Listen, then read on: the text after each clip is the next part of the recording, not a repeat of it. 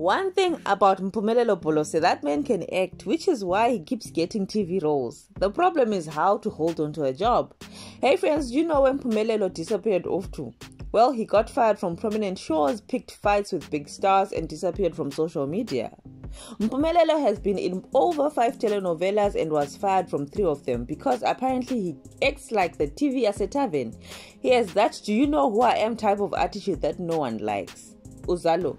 Mpumelelo was on Uzalo as a gangster. Although he was talented and did the things, he was a pain for the cast and crew, going around telling them, "I get paid more than you." He was delaying filming and would disappear without a word. One time he was gone for 3 days and no one could find him. It said people dreaded interacting with him because he was always looking down on them and making himself feel important. He got to be too much, so to fix the situation, SABC bosses decided to fire him, which was the time Gqabashe was killed and even buried in the show. But because fans loved him so much, the Bring Gqabashe Back meme was created. Mpumelelo himself allegedly went back to beg for his job and promised to change his behavior. The producers agreed and brought him back. His attitude was even worse than before, but they stuck it out since the viewers wanted him.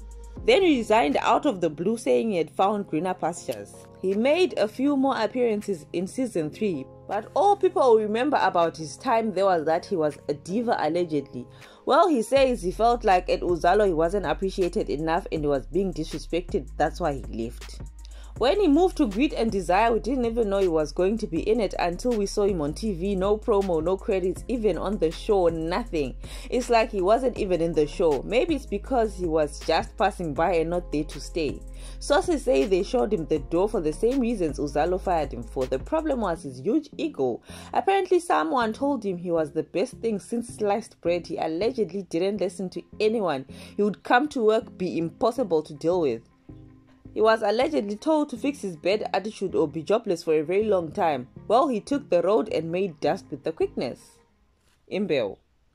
You'd think he had learnt his lesson, but age is just too stubborn. He reportedly went missing from work for 3 weeks without any explanation. Of course, those delays in shooting were costing production company thousands. But my question is, since everyone says he keeps disappearing, where does he go off to? This guy. Was he living a double life? His second problem at Imbeo was with the show's co-executive producer, Leleti Khumalo. She would apparently give him orders, but because he felt like she was his equal, he would ignore her. Apparently, the two were frequently at each other's throats, and one day news broke that he had allegedly attacked Leleti on set. Of course, he got fired. According to him, Leleti lied about him attacking her. He further says Leleti sent her husband and his cronies to attack him at work and at his house, and that he didn't show up to work because he was concerned about his safety. He did tweet and said allegations against him from all these shows are lies and that these people wanted to assassinate his character. Even after all this, he went on to pick a fight with Tony Goroge, the guy who replaced him on Imbeo. Tony had tweeted the following: "I think your show," he meant Generations The Legacy, "needs a language advisor. It's not clear if the actress is speaking Sesotho or Setswana. Let's respect our languages and make sure they are represented well on our shows." Clearly looking for an opportunity to give Tony a virtual slap, Mpumelelo went on a rant. He tweeted, "Morning Tony, I just saw your tweet about a show you say needs language advisors. I'm amazed at how you can attack other people's shows when you yourself need the same advice on your own current show.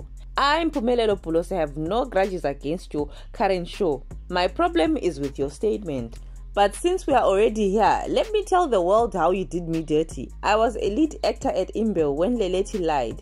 At the time of my dismissal, you didn't even bother to call me and find out what had happened. You took out your best suit and jumped right into my seat. So check yourself before you go around attacking others, when you, my chief, are to be checked." Clearly was big mad about the whole thing and wanted to make Tony feel bad for taking the role. Well, Tony never bothered to reply.